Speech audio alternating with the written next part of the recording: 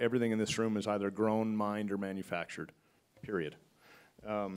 Even ourselves. So that's a whole other discussion. But innovation has changed the face of industry.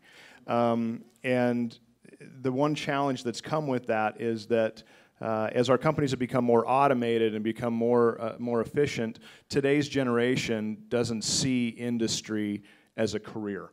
And they still have the vision of manufacturing from 50 years ago.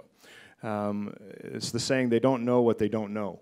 As I sit and talk to my sons that are in that millennial age, the only reason they know about the manufacturing industry is because of me, and we'll get a chance to talk about some of the initiatives we're doing, but I think they just don't understand what jobs are in manufacturing. So as innovation has increased, perhaps we as industry have not done as good of a job as we should of informing today's workforce why they should come to work for us, what jobs are available in the industry.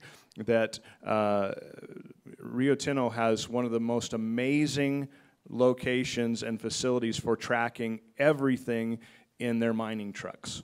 I mean everything, and to minutes away to when something's going to happen with a mining truck, fluid temperatures, you name it. That is high tech in an industry that sometimes is seen as dirty, dangerous, and dark.